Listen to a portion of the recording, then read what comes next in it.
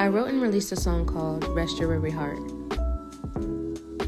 It goes, rest your weary heart, your soul's been working hard, feet been running long days, journeying so far.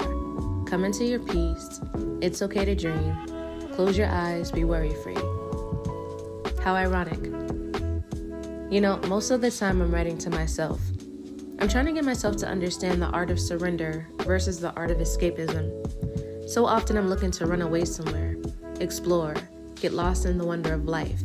But there's healing and there's beauty and rest too. Honestly, I feel that that's when everything comes together. As you can tell by this video, however, I found a way to disregard the call for rest. But it's like I'm a kid waiting for recess. Can't focus, just ready to get out there and continue the journey. So invested in the voyage that I don't know what it means to even take a break. Or maybe I'm just avoiding true introspection.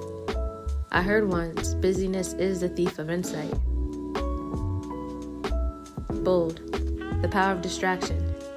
Though I might add that there's always something to learn and something to gain on an adventure. Don't mind my contradictory thoughts. I'm honestly trying to justify my need to leave the house in 14-degree weather, wearing Crocs, because what, I missed the sun? Or is it that I'm really just avoiding the sun that's within me?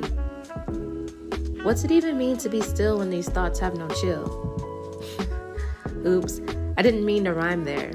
But seriously, what's peace of mind if you can't go out and find your peace?